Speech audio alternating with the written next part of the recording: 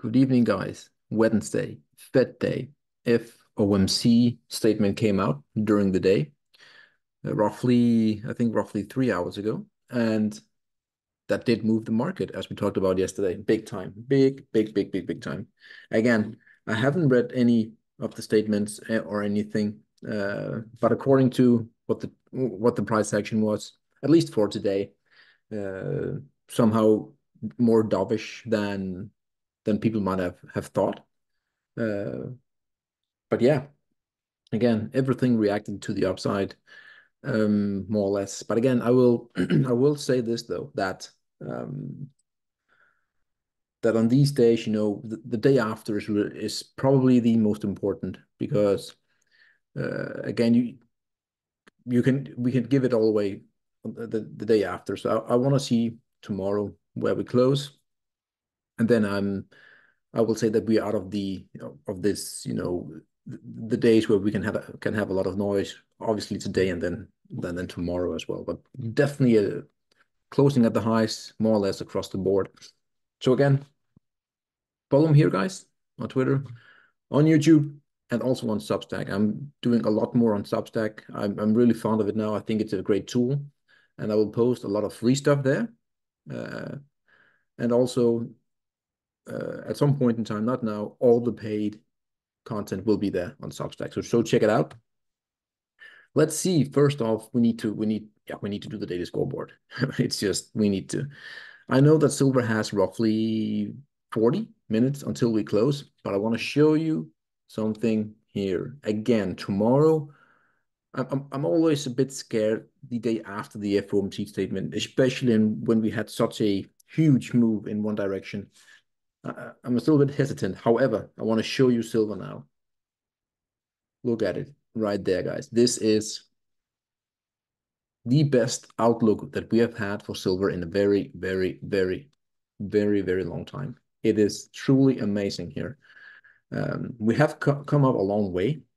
So maybe we have, a bounce, but I do think this is the beginning of something absolutely astonishing here for silver.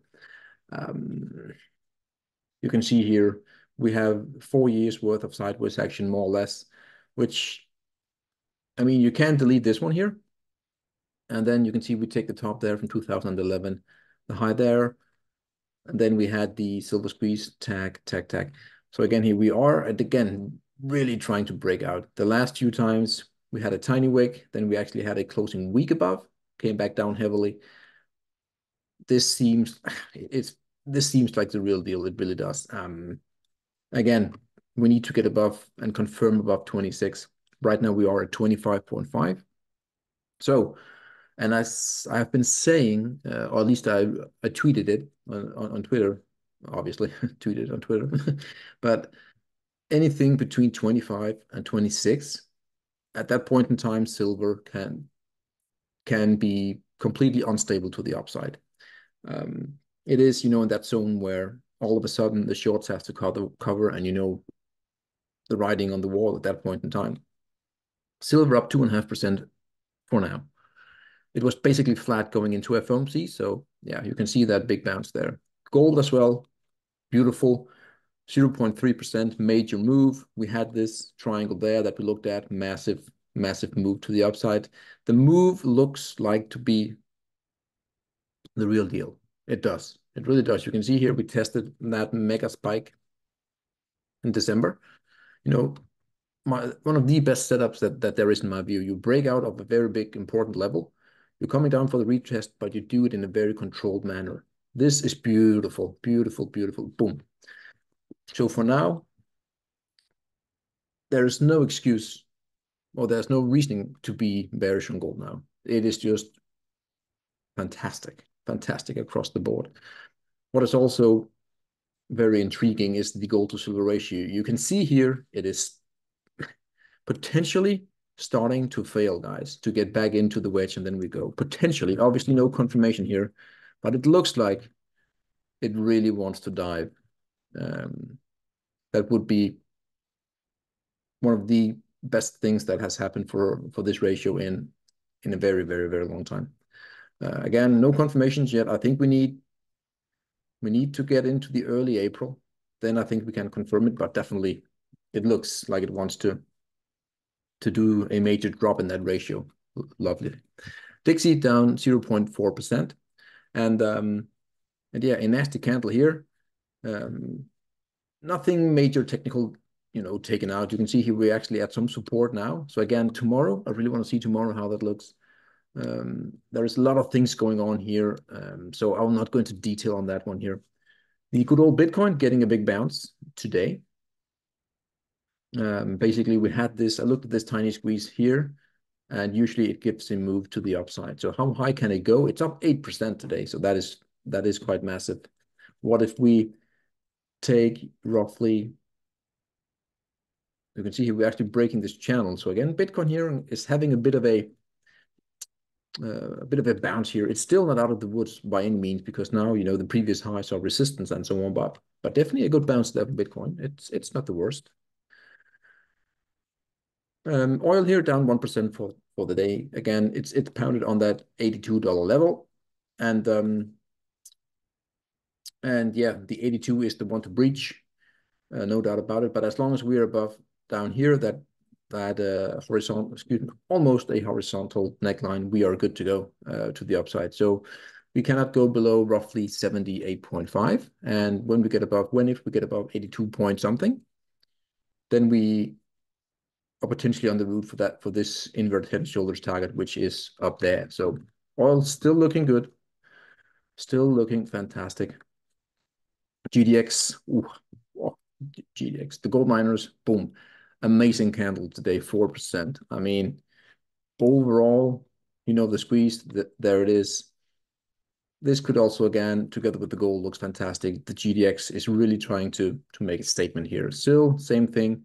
We have this golden rail here, up 4.3% today. If we break here, we are on the route to visit this massive resistance zone here.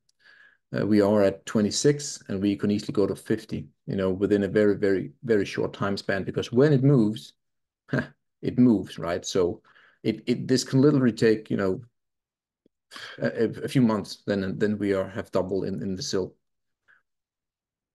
This is a bit delayed, the uranium spot price. I know we are at 89, I think it was, or 88. So we are up like 4% today, which is nice to see.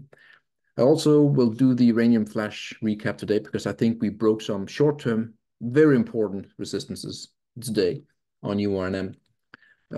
So check that out when I post it on YouTube. That's on YouTube, the free stuff.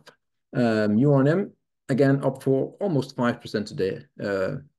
I will go into the details, but definitely this was a good win. It was a good win here today for the short-term bulls, no doubt about it. Yes, you heard me saying it. It was actually quite good.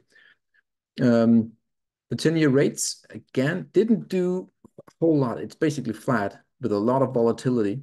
As you can see here, if we zoom in, a lot of volatility, wicks on both sides there. So I don't know. Again, I'm really curious to see what the next day brings here after the Fed, after this whole, all the noise is gone and things calm down again. Platinum came here, retested the neckline here, went a bit deep, but we're back above again. Very bullish, very, very bullish. Palladium up 3%, beautiful stuff. Again, this is your, what is that? That's roughly 2 months, of inverted head and shoulders, massive breakout, massive retest, good green candle, decent volume. It looks better and better for the good old palladium. Platinum, 1.5%.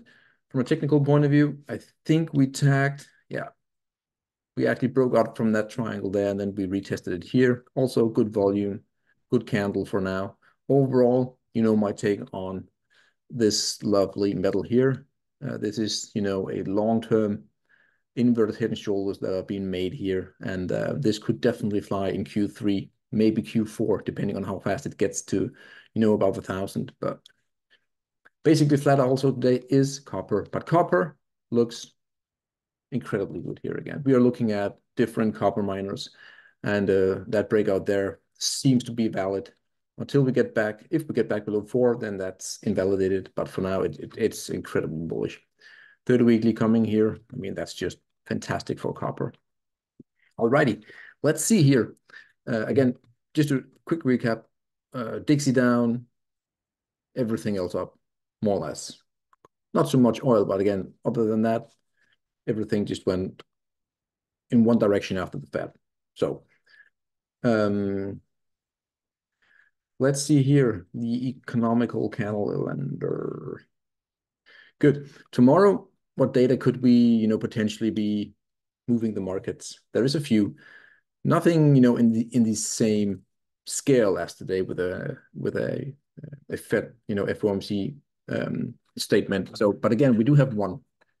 I will come into that here.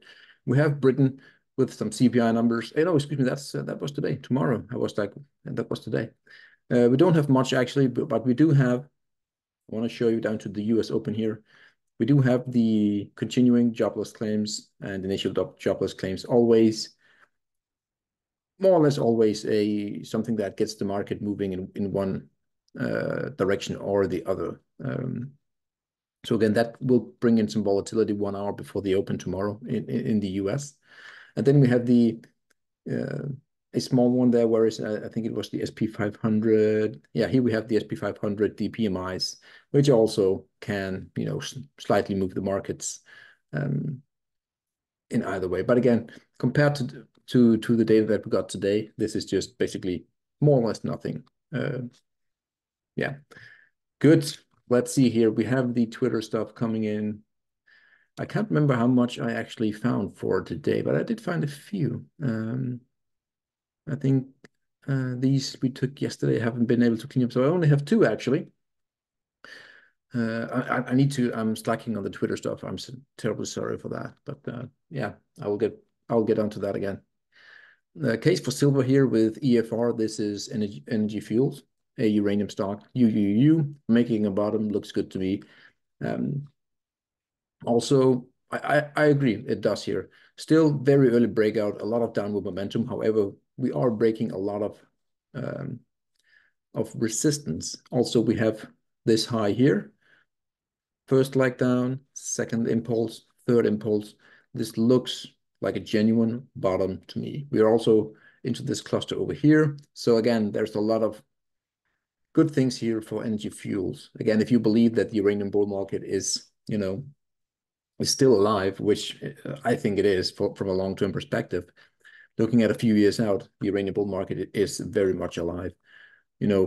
These here, I mean, this is not the worst place to buy if you want to buy what I see as actually kind of cheap uranium stock. And the only thing is that it has underperformed a bit here lately. This move down here has been quite sharp for some reason. Again, I only follow the technicals, but again, overall, I think Energy Fuels. I have a good portion in Energy Fuels. So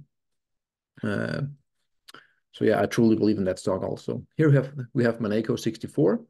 He also has a very large YouTube channel where he puts up one video daily, where he talks about different things, not only gold and silver, but a lot of financial stuff. Really clever guy. He knows a lot. Definitely follow him. A lot of value. Brazilians generally rely on the dollar as a safe haven. This time around, I think it would be a huge mistake. So gold in the Brazilian currency. I don't know the exact, but anyways, you can see here, this is just a massive move. This is a 3-year breakout, 4-year breakout for gold. Yeah, gold is just truly amazing. So yeah, that's it. Crazy day, actually. I will do a video. I will do the URNM update. Then I will do a very long video on gold ventures, silver portfolio, where I have marked maybe 20 silver stocks that has a good setup, and I want to show you it. To, again, the paid members on Substack. They will get to see it. And then, yeah. Thank you, guys. Again, do you think silver is breaking out here? Let me know in the comments below. Is this the real deal for silver? I mean, it looks incredibly good here again. Yeah, I'll not take much more of your time. Let me know, guys, in the comment below. Silver, yes or no? Let me know. Have a great day, guys. As always, stay safe.